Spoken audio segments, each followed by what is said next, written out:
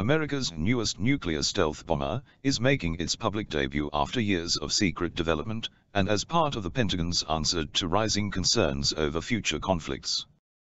The B-21 Raider is the first new American bomber aircraft in more than 30 years.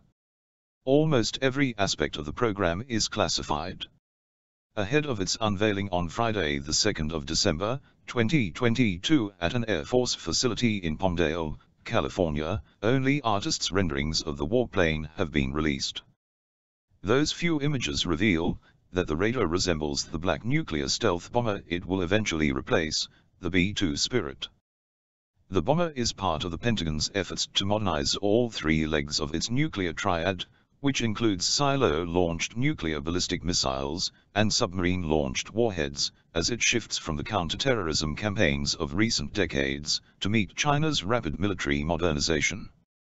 We needed a new bomber for the 21st century that would allow us to take on much more complicated threats, like the threats that we fear we would one day face from China or Russia, said Deborah Lee James, the Air Force Secretary, when the Raider contract was announced in 2015. The B-21 is more survivable and can take on these much more difficult threats.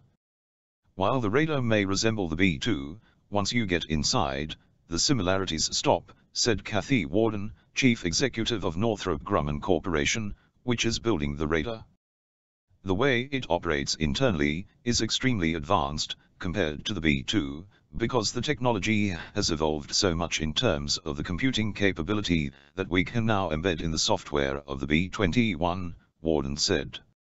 Other changes likely include advanced materials used in coatings to make the bomber harder to detect, new ways to control electronic emissions so the bomber could spoof adversary radars and disguise itself as another object, and the use of new propulsion technologies, several defense analysts said.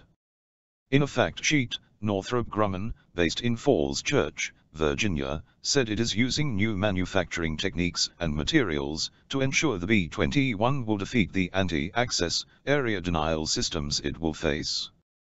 Warden could not discuss specifics of those technologies, but said the bomber will be more stealthy. When we talk about low observability, it is incredibly low observability, Warden said. You'll hear it, but you really won't see it. 6 B-21 Raiders are in production. The Air Force plans to build 100 that can deploy either nuclear weapons or conventional bombs, and can be used with or without a human crew. Both the Air Force and Northrop also point to the Raider's relatively quick development. The bomber went from contract award to debut in 7 years. Other new fighter and ship programs have taken decades. The cost of the bombers is unknown. The Air Force previously put the price for a buy of 100 aircraft at an average cost of $550 million each in 2010, but that cost is roughly $753 million today, and it's unclear how much the Air Force is actually spending.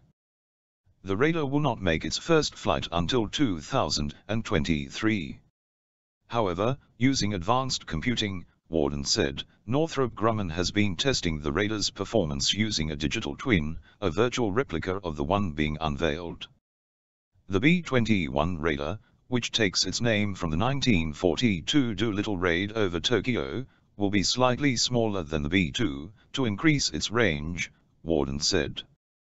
Ellsworth Air Force Base in South Dakota will house the bomber's first training program and squadron, though the bombers are also expected to be stationed at bases in Texas and Missouri. U.S. Senator Mike Rounds, a Republican of South Dakota, has led the state's bid to host the bomber program. In a statement, he called the B-21 the most advanced weapon system ever developed by our country to defend ourselves and our allies.